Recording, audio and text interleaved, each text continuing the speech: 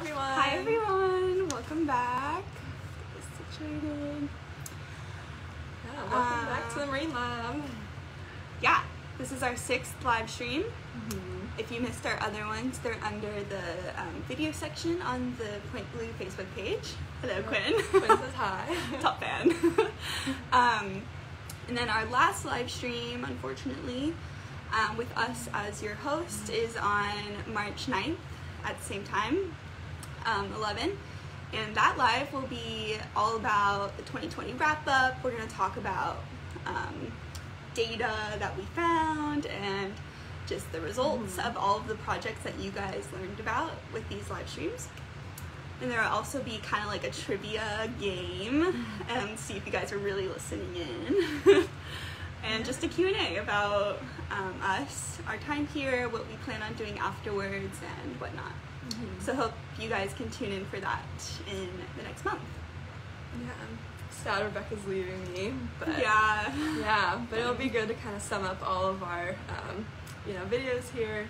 And yeah, today we'll be talking about kind of the last project we do here in the lab. So it'll be good to have all of them on Point Blue's Facebook page for people to check out whenever they want to. Yeah, pretty much 6 big projects that happen in this lab. Yeah. So let's see who's here. Hi, Meredith.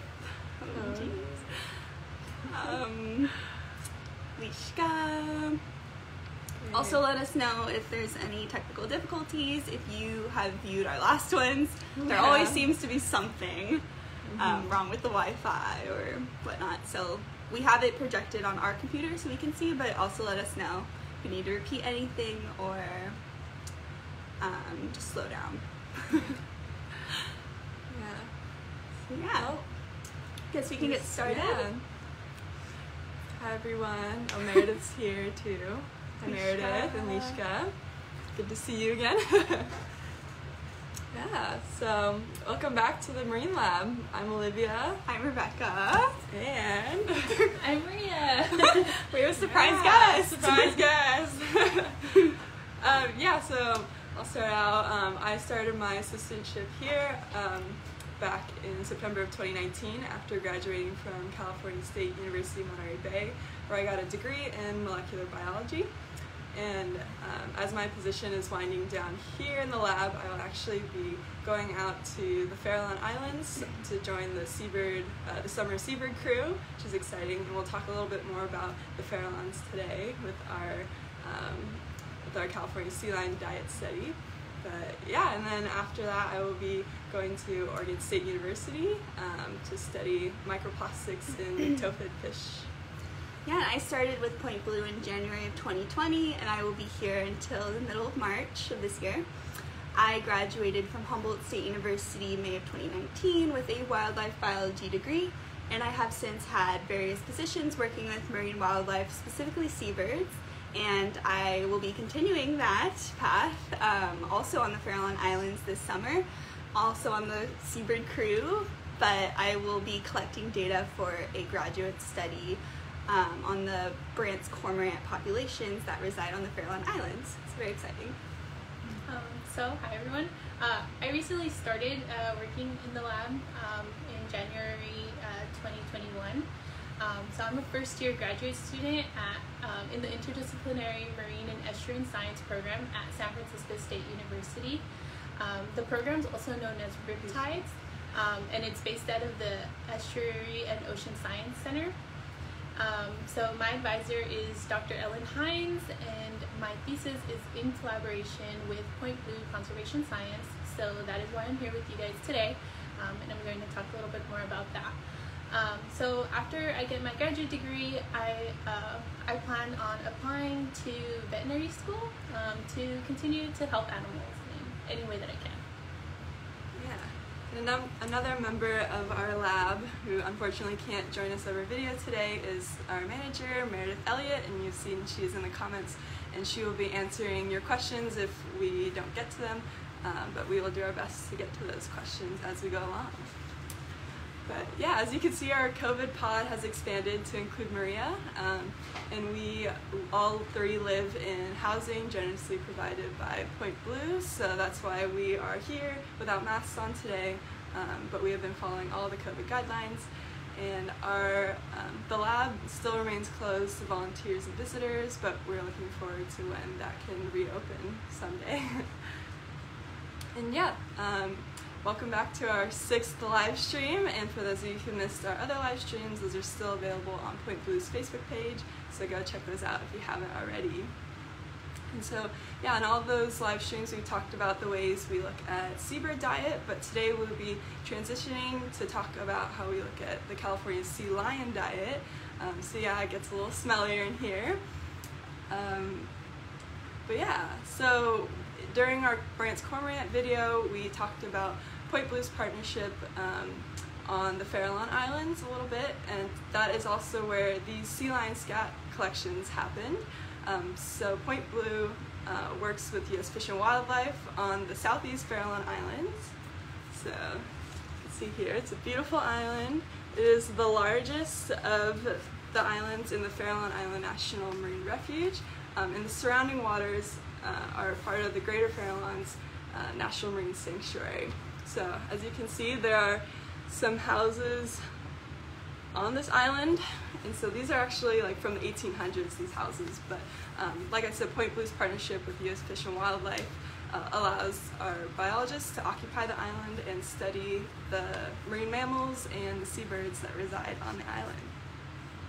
So the Farallon Island is inaccessible to the public, but that makes it a great spot for researchers to study these populations on this island, and especially because this island has a lot of wind-driven upwelling that occurs. So as the wind blows over the surface, the water from deep below gets pushed up to the surface, bringing in lots of nutrients for all the fish and marine mammals and everything that lives around the island.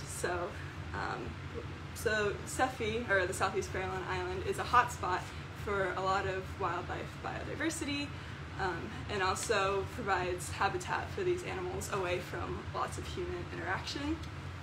And so the California sea lion is the most common pinniped or seal or sea lion found on the Farallon Islands, but some other creatures are the harbor seals and fur seals, and also elephant seals, and those latter two have recently returned to the island after experiencing like a local extinction due to hunting for their furs, but conservation efforts by biologists have seen an increase in these populations, so that's really exciting to see. And I will turn it over to Rebecca to talk more about the California sea lion specifically and why we study their diet. Thank you, Olivia. Yeah, so before we get into fun facts about the California sea lion, I want to ask all of you if you know the differences between a seal and a sea lion. They're cousins, and they kind of occupy the same range in certain areas, so you will come across them and have to know certain identification skills to key to species. So yeah, just type in your guesses. Let's see if you guys know your pinnipeds, also seals, sea lions. Size, from Linda. Quinn says one has ears. Cool, good guesses. Yeah. So we'll keep getting those in, but I'll start going over them. Chris says sea lion have ears. Yeah, you guys are very smart. But let's get into specifics. So both have ears, they can hear, but the sea lion has ear flaps. So it's just a flap over the actual hole, which is their ear, that can be seen from a distance. So that's a very distinctive feature of sea lions. So good job on that. All you guys know that. That's really well. Whereas the seal, here's another picture of the ear flap. The seal just has the hole, and you can really only see it when you're close, or if it's like wet and the fur is away from the hole. So yeah, that's a very good thing to look for when you see some pinnipeds laying around.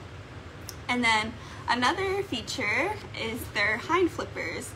So the seal, it extends directly behind them, and it is incapable, or they're incapable of rotation. And so the sea lion is much longer of a flippers, and they can rotate. And so this difference causes a difference in how they move on land. So the seal, they kind of use their body to get around on land in like a caterpillar motion, and the sea lion will use those hind flippers, rotate them forward, and walk on them, or gallop. And they also use their front flippers, which are much longer than the seal's front flippers. So yeah, just some little differences to look out for when you see a pile of seals or sea lions to impress your friends. So yeah, the star of the show, the California sea lion, they range from southeast Alaska down to the central coast of Mexico, and they occupy coastal waters on beaches, islands, docks, buoys, and jetties. And they are a very social animal. So they are found in large groups. These groups can reach up to 100 sea lions per dock. They're just like on each other, and they bark like dogs. They like to make themselves known out there in the wild, which I'm sure you guys have noticed, especially if you live here in the San Francisco area. So yeah, they're very communicative, but a fun fact about that is the females and their pups, their babies, they have special vocalizations that are unique to them. So after the female goes out and forages in the ocean and comes back to this huge group of sea lions, she can find her pup, her baby, from their unique vocalization. So she'll go towards that sound, and then she'll sniff her pup because they have a unique scent as well, and that can verify that that is indeed her baby. Really cool. And so when they're not lounging around and barking at each other, they are at sea foraging. And so their prey ranges from various squid species and fish. So some of those fish species include northern anchovy, mackerel, rockfish, and Pacific hake, just to name a few. And all of these fish communities are very abundant in upwelling areas, like Olivia mentioned. So here in the Marine Lab, we study the population that resides on the southeast Farallon Islands. And this population is there year-round, so we get a really good idea of the prey communities annually. And to do so, you guessed it, we study their fecal matter, their poop. So biologists on the Farallon Islands will collect poop samples for us and send it to the lab for us to further analyze. And by looking at the diet of the California sea lion, we're able to understand the fish communities in the greater Farallon National Marine Sanctuary and how it's changing annually, which is really important because, as Olivia mentioned, this is a marine hotspot. A lot of marine wildlife rely on the waters surrounding this island to successfully breed and just survive. So getting an understanding of that is crucial in conservation of the Farallon Islands. And so now Maria is going to talk about the not so glamorous way we go through those poop samples and how it relates to her grad project. All right, it's Rebecca. So first I wanted to give a little bit of background on my study. So as you guys may know, the world around us, the earth around us is changing. You may have seen on the news, there's an increased fires, storms, sea levels rising, and so much more. Well, my study is a chance to understand how environmental changes can affect an ecosystem. So an effective way to do this is to study an indicator species. So what is an indicator species? It's a species that allows management as well as researchers to infer the overall health of an ecosystem.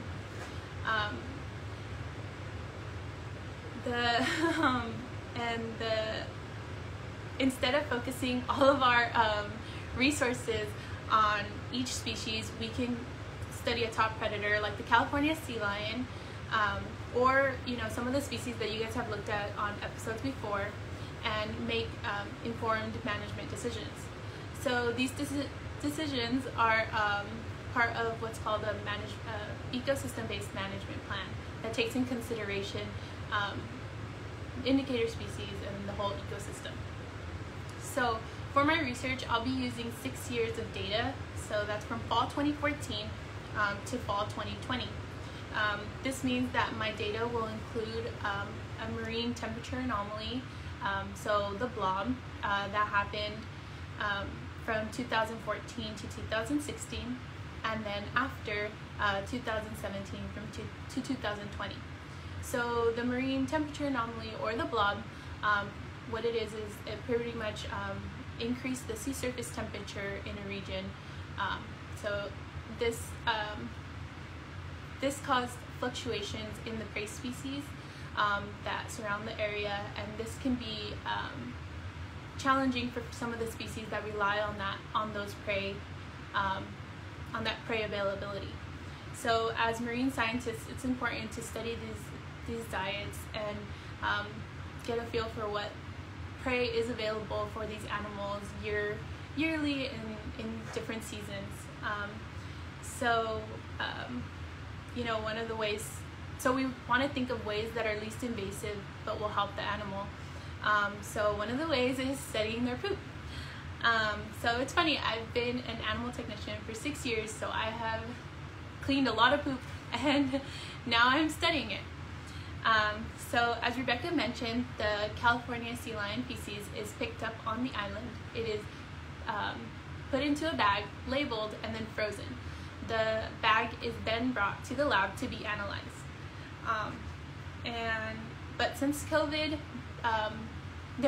the process used to be different, but since COVID, there's been a bit of changes. So we'll go ahead and start talking about how we actually do that. So this could be broken up into three different steps. So we clean the poop, we pick at the poop, and then we identify the poop.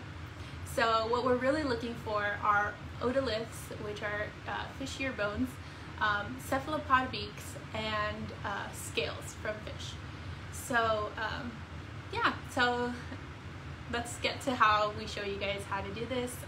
I went through a lot, so if you guys have any questions, go ahead and leave them in the comments section, and we'll go through them as we're going through the process. Yeah, and I think there is a question about if the podcast will be able to be viewed after the live is done. Yes, all of these live streams are saved to the Point Blue Facebook page. I think Leishka put the link in there. So yeah, you can send it to your friends or watch this later if you don't have time. So yeah, let's get into the smelling process. All right, so I should flip the camera maybe. All right, here we go. Let us know if we experience any technical difficulties while we come out here to our garage. We process the sample away from the lab because it is very gross. Mammal poop is very different from bird poop. So we start off by putting on our handy gloves because these samples are gross. Mm-hmm. So for today, we're going to go ahead and just show you guys the sample. So here's one of them. It's pretty gross, and they're labeled, as you guys can see. Mm-hmm. And it's frozen, so we leave this to thaw. Once it's thawed, we go ahead and we put it into one of these mesh bags. The mesh bag is then shut with a rubber band, and then it's placed into this cute little washing machine. So then it goes through the cycle. After the cycle's done, we go ahead and we dump the water out, and we repeat the process just to try to get a lot of that gunk out of it. Once it's done, we go ahead and we grab what remains in the bag, which should be pretty much narrowed down to scales and fish bones and stuff, but you'll go ahead and see that later. And then we put it into the sheet and we dump it all on there, and then we'll rinse it and clean it, and then we'll put it into a big petri dish that we can then take into the lab. Yeah, and we have one prepared for you already, so we'll go back to the lab. Alicia said it was a little hard to hear Maria. If we need to repeat anything, let us know. So we keep our washed samples under the fume hood. We're trying to decrease contamination from mammal poop as much as possible. So go ahead and put some gloves on. Some gloves. Yes, Meredith said PPE. Very important. Necessary. They have lots of parasites and all kinds of bad bacteria. So we can go ahead and grab one of the samples. So as you guys see, this is one of those petri dish that I was talking about. So we'll put it under the microscope. And then we'll do our handy dandy microscope attachment. But here's what it looks like after being washed.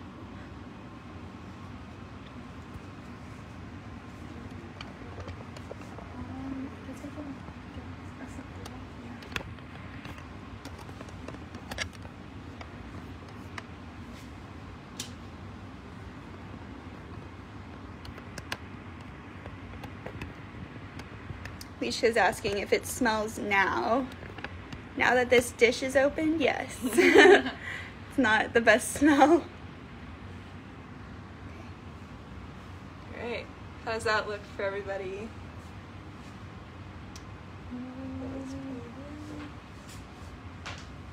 Yeah.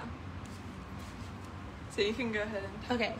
So what we want to look for are otoliths and cephalopod beaks and scales. So as you can see, there's a lot of stuff in here. There's other fish bones, but we're trying to look for and narrow things down. Yeah. So can you get closer on it, or? Yeah. So I think this is an otolith right here. I don't know where this is at. Is it? No, it's not. Okay, so I thought that was an otolith, but it's not. Looks like a scale. So here are some scales, if you guys can see those. Mm-hmm. So we want to go ahead and pull these out, and then we put them into a petri dish that we have on the side. So we go ahead and we go through, and this sample has a lot of scales, so... Yeah, and by identifying fish scales, we can identify what species of fish this sea lion has eaten. Fish scales are kind of like a fingerprint. They're very unique to each species, which is really cool. Yeah, and then in the comments I see Lishka says, what are otoliths again? And cephalopod. Yeah, so otoliths are those ear bones, like Meredith said, that are found inside the fish's head, and they can be identified to species, and also by counting those, it can tell us how many of each fish this sea lion ate that day, whereas the scales only kind of tell us if like they're present or absent in their diet. So usually we'll find lots of scales as compared to otoliths, where we might only find a couple. But yeah, and then the cephalopod beaks are, yeah, like Meredith said in the chat, are mouth parts of cephalopods, which are octopuses and squids. And so I don't know if we have any in this sample, but we'll show you guys ones that we've found later. And yeah, they're very cool. And those also we can determine the species of based on the coloring and the shape of the beaks. Yeah, there's some good scales there. Mm-hmm. So we want to pull those out. Yeah, it's like a scavenger hunt Yeah. with all of these things. So, Yeah, it looks like an otolith right there, or a partial one. Oh, was it? Where did it go? Oh, there it is. Okay. yeah. Yeah, so as you can imagine, these otoliths have traveled through the digestive tract of, the sea lion, so sometimes they aren't intact. So here's... Yeah, pretty cool. Actually, now that it's sideways, I don't know if that is an otolith. Yeah, it looks kind of, that's why I didn't pull it out. Yeah. Kind of looks like a shell. Just kidding, that probably wasn't an otolith. Sometimes the shells can resemble otoliths, making it a challenge for us scientists. So, Yeah, lots of bones, rocks. so we see a bunch more scales. So we try to get all the scales that we can out. Trying to see if we can find an otolith.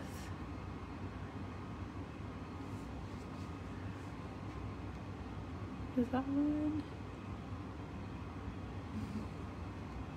No, probably not. No, right? We can show them like the ones Okay. we have pulled out. So, But yeah, basically this has, you know, all those parts that weren't washed away with the water, so it takes a lot of time to get all these scales out of the sample. so we'll go ahead and show you guys one of the plates that was prepared before. It kind of shows the otoliths after we've picked them out. So here they are. Yeah, these might look familiar from one of our last live streams. Does anyone remember what species this otolith is? That'd be really impressive. Yeah, I'd be impressed. Meredith, don't chime in. Yeah. It's a really good fish to be eaten. It's very nutritious for every marine wildlife. Any guesses? No guesses? I know there's a lag.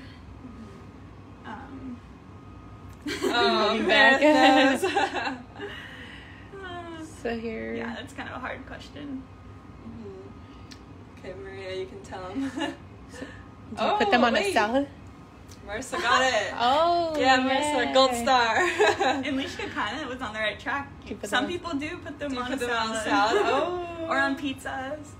Kind of Dang. strange. Yeah, you guys are right. Northern anchovy. Yeah. So we did get a few of those in this sample. So as you guys can see, here's a lot. So this is actually a species that's pretty good for the California sea lion. It has high energy. It's a really energetic food source for them. Yeah. And then I think there was an otolith in here that was different right here. So this is actually broken in pieces, so we can kind of see together.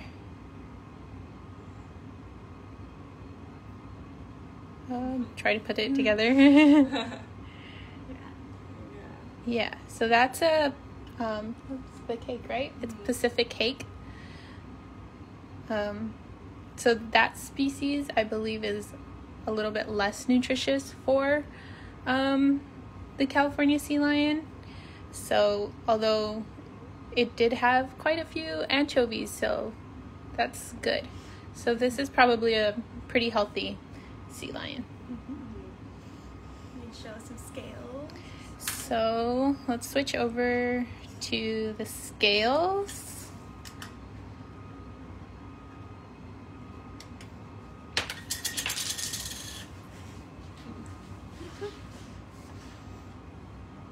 So, here are all the scales. So you can see there's a lot of scales, and I picked a few things that aren't scales in there. So, let me see if I could push these so we can see just one. Wow, that looks cool. They're like shells. Cool.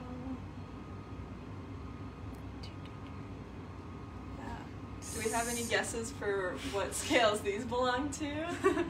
We're prepping you guys for your next live stream. Yeah. Oh, Lishka says, how does that sample compare with other ones you've analyzed, and are you seeing any overall trends? coming to any conclusions yet about marine health.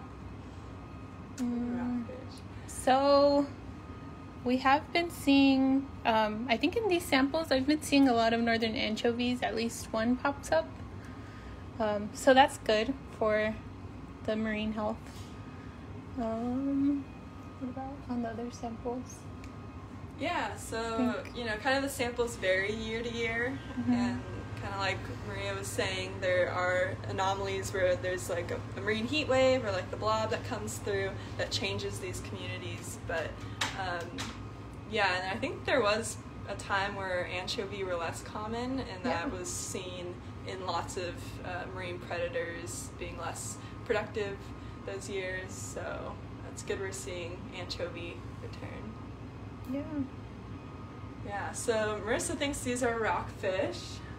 We can zoom in a little bit, take a closer look. They do look similar to rockfish, but probably croaker, right? Yeah, I would say these are croaker.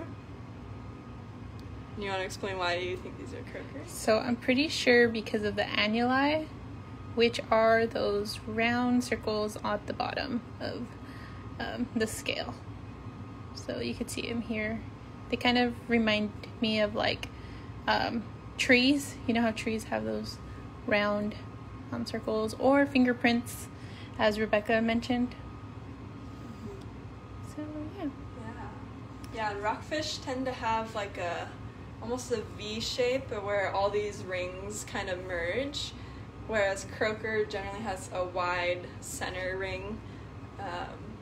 So yeah, they do look similar with especially those radii, so there's like kind of lines that come down from the top of the scale are called radii. Rockfish also have those. Oh yeah, so then the ones next to it, you can see they look pretty different. They're kind of flaky. You know which one? The Hague scales. This one? Where you were? Oh wait, that one's croaker. Just kidding. Never mind. Let's try to get a different one.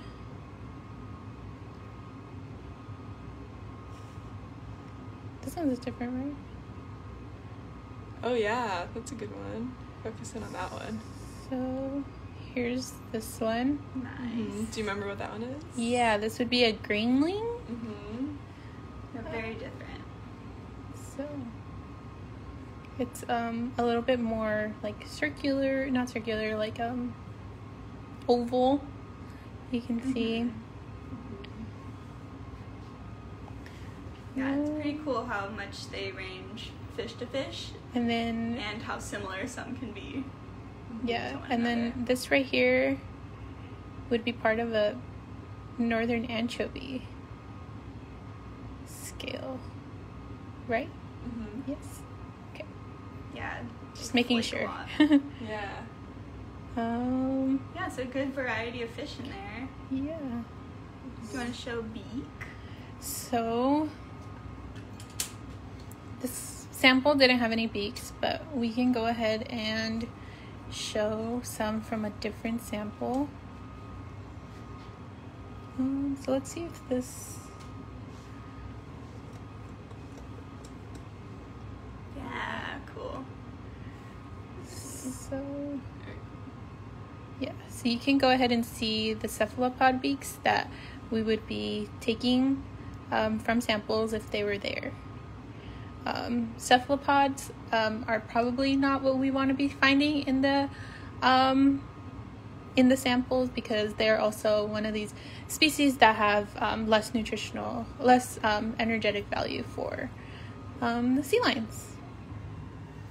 But as you can see, those are just some, and yeah, those are actually market squid beaks, and we can tell that based on how pigmented it is towards the tip of the beak, and kind of how it fades out through the rest of the beak.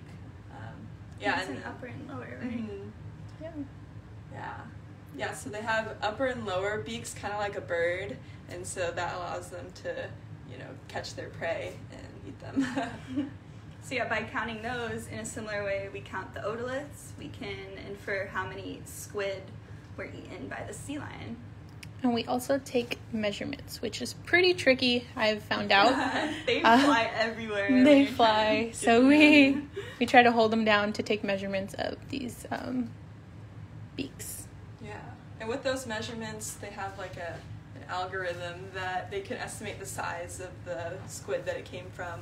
And same with the otoliths, that's why we measure those too. They can get the general size of these prey items with that. Mm-hmm. Okay. So we did pull out some from our reference just to show you guys some variety of otoliths. So this is a speckled sand dab.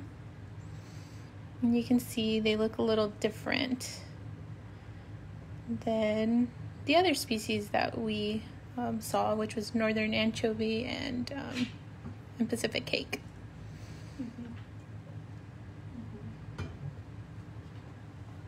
So those are just some differences. We also, and the sand dabs are also have less energetic value for them. But these are sardines, Pacific sardines, and these are actually really good for them. So,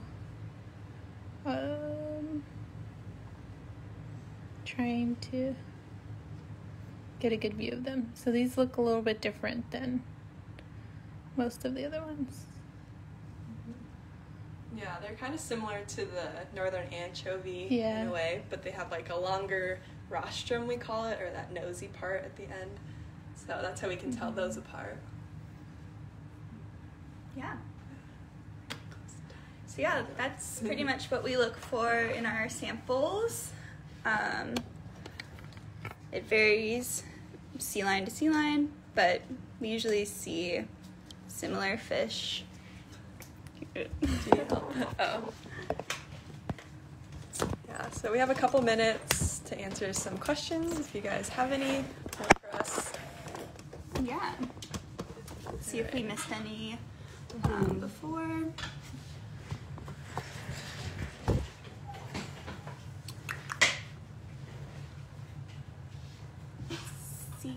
Let's see.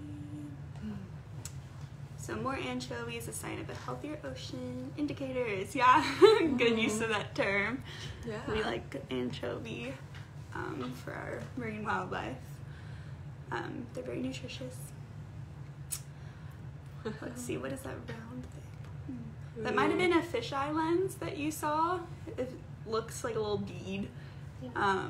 Those are fisheye lenses. We don't look at those with the sea lion diet. Are those specifically from squid? Yeah, those were squid, beaks, market squid.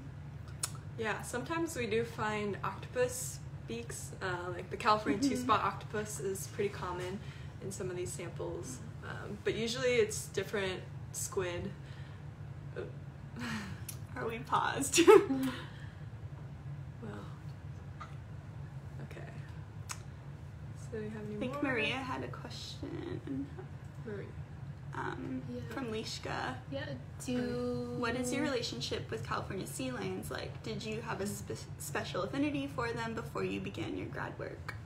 So I didn't, but I've worked with many animals before, so I was very excited to get to work with an animal like California sea lions and their diet.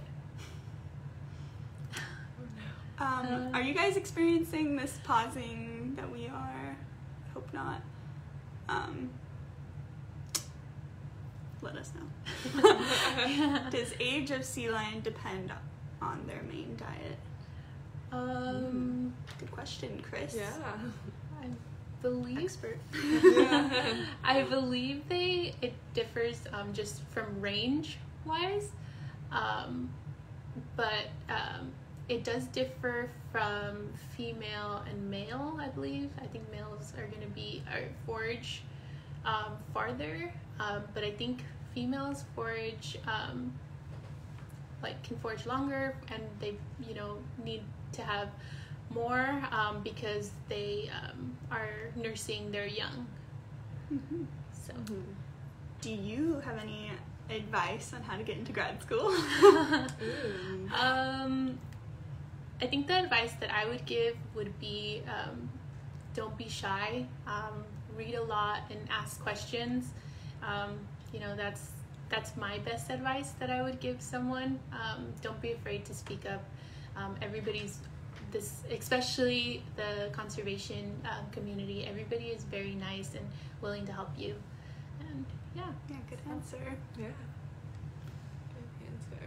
And says Becky knows all about them fish eye lenses. Yeah, I did a plastic study on seabirds, and I thought the fish eye lenses were micro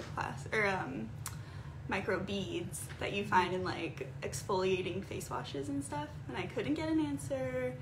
And then I did, and now I work with I see the fish eye lenses every day. They're haunting me.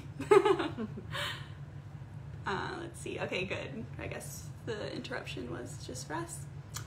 So any last minute questions? Just a reminder, our next live is on March 9th at 11 a.m. It's our last one, so you better tune in. Yeah, we're just going to go over data results from last year, 2020, and just a little trivia game and Q&A with Olivia and me. And Maria. Oh yeah. I think it online just says us, but Maria might join us too. Yeah. Yeah, it should be pretty fun. And then if you have more questions for us, you know, just in general about this field or like how we got here, where we're going, yeah, you can ask those then as well. Yeah. So I think we've reached our time limit. Yeah. Thank you for joining. Thank you for participating. As always, these are still uploaded after we end the live, so you can watch it later or send it to a friend. Yeah, share with friends. Yeah. Great. So thanks for joining. I hope you all have a great week. Goodbye. Bye.